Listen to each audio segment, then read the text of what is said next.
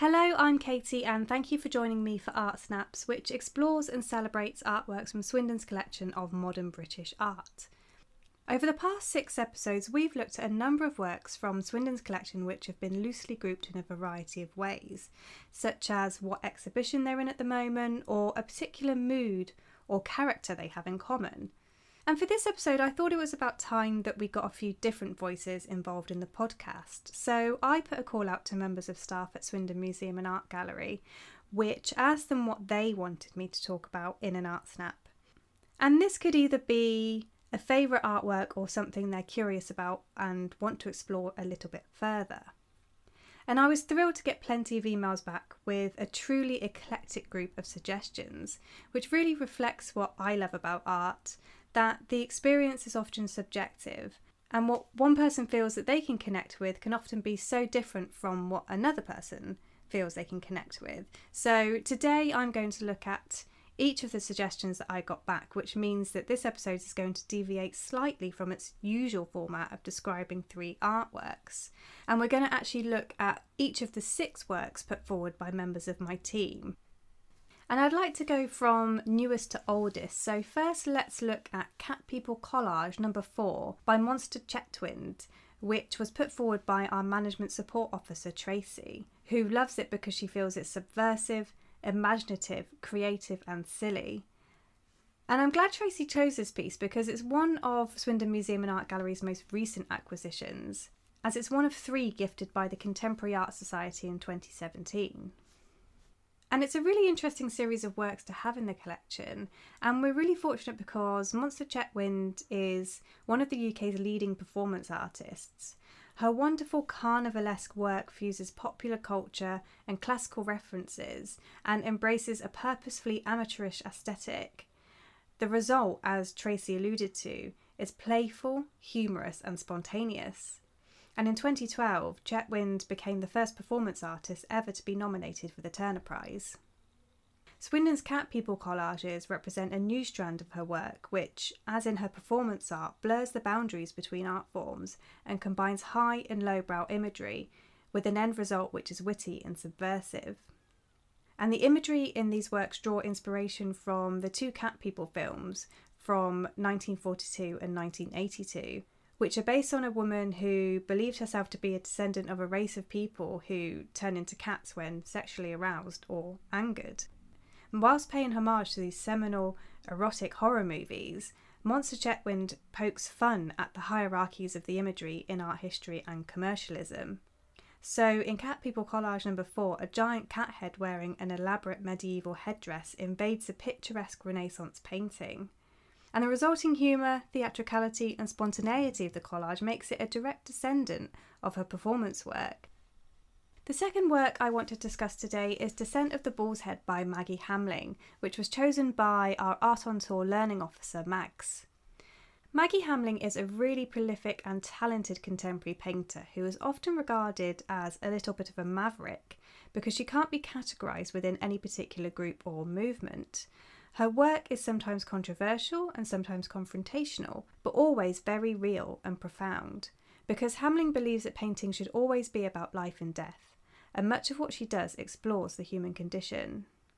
So it's really interesting that one of the reasons Mags chose this particular work is because there's a juxtaposition between power and fragility here. Hamling first saw a bullfight in 1977 in Madrid, and it had a great impact on her. The subject matter, to paraphrase her own words, bubbled away quietly inside her until she decided to pursue it properly. So in 1985 she went to Barcelona to watch bullfighting again and was struck by the idea that the bull enters the ring proud, powerful and free, but during the course of the short fight is weakened and humiliated. So the painting depicts 4 stages of the bull transforming from a powerful animal to being tortured, struck and eventually falling to the ground. It's not a particularly cheerful scene, but of course that would miss the point, as the focus is on the brutish side of human nature. Another thing that Mags appreciates about the painting is its great dynamism. The fact that Hamling has chosen to paint the 4 stages of the falling bull makes it all the more poignant, as it makes us, the viewer, party to its destruction. Finally, before we move on, I just want to mention that part of what I love about this painting, and indeed much of Hamling's work, is the way it is painted. You might not be able to fully take this in through a digital image, but her use of paint is so incredibly expressive that it almost looks like it's alive and writhing around on the surface of the canvas. And it really helps us to feel this suspended moment between life and death. Our next painting was chosen by our marketing, events and premises manager, Nikki. And this one's interesting because it's a local scene from the collection. George Reason's House with the Yellow Door was painted in 1967 and it shows a facade of a building in Swindon's Old Town. And Nikki chose this because it reminds her of her childhood when she used to walk past the building with her family and how much she loved it when she first saw the painting in the collection. Amazingly, the building itself hasn't changed that much, and certainly much of the architectural detail is the same, including the decorative columns, the rounded arch above the door, the mouldings above the windows, the wrought iron banister, and of course the door itself, though today it is black instead of yellow. And it's a lovely scene to be able to reminisce over, as Reason has captured it as if on a bright day, with the sun hitting the stone, the steps and the railings. Being local myself, I can see how this image brings back pleasant memories of family walks in Old Town on a crisp, clear day. Our next piece is David Tyndall's Teasel Plant, 21 Warwick Crescent W2, London, from 1955. It was chosen by our museum assistant Jo, and I want to kick this one off by reading out what she wrote about the piece, because it really sums up the work beautifully. Quote, "I can remember the first time I saw this painting, and it stopped me in my tracks. The combination of subdued palettes, the contrast of textured teasel with the geometric architectural details, and the rendering of the shadow just does it for me. There's something utterly complete about it, and the title's bold cataloguing of location gives me the sense that it is a record of the artist in a particular place."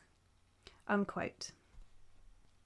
I want to pick up on that last point because the location of the painting is very specific, and as a realist painter, Tyndall found his subject matter within his everyday surroundings.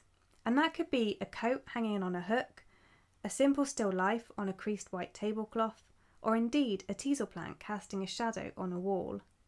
This piece shows a teasel plant leaning against a window at night, from the inside of his studio in Paddington by Regent's Canal. And the location is quite significant in itself because it was in the same district as numerous other notable artists working in London at the time, including John Minton and Lucian Freud. So it seems there was a very interesting artistic culture going on there. I'm happy that Jo chose this work because it made me look at it a little more closely than I have before, and I realised there's a lot more to it than I initially thought. I actually spent a lot of time thinking that this was painted from the outside, but in fact it was painted from the inside of Tyndall's studio. And now that I know this, I can see that on closer inspection the dark area along the bottom third of the painting represents diagonal floorboards, and that the window is in fact looking out into the night. But it was the teasel plant being inside that threw me, and this odd inside-outside dynamic makes the piece even more thought-provoking. And I'd be interested to know whether others have had the same experience of viewing this as an outdoor scene. Either way, it seems there is more to this painting than initially meets the eye. Another great suggestion came from our museum assistant Olivia, who chose Robert Bevan's A London Church. Bevan was a founding member of the important yet short-lived Camden Town Group, which included prominent artists such as Walter Sickert, Duncan Grant and Augustus John. They focused on portraying the realities of urban life, and their images of pre-war London are important within art history and history in general. Bevan was also involved in the Camden Town Group's expansion into the London Group in 1913, which still exhibits today. A London Church, which was painted in 1922-23, shows the Church of St John the Evangelist down Waterloo Road in London, seen through a railway arch, and it demonstrates Bevan's proficiency for depicting architectural detail. The drawing was produced in preparation for a painting of the same subject. A quick Google search will bring up images of the final work, and we can see that though the painting is more vibrant, the drawing shows a careful study of architectural detail, and also tonal contrast of light and dark, particularly in the church's facade and the shadow cast on the road by the archway.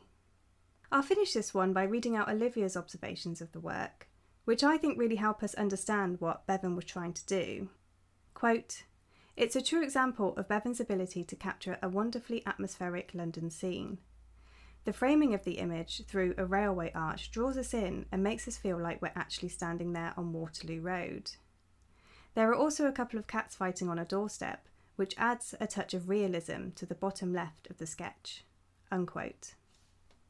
The final work for today's Art Snap was chosen by our museum assistant Colette, and it shows another reasonably local scene called Cricklade Landscape by Edward J. Batar.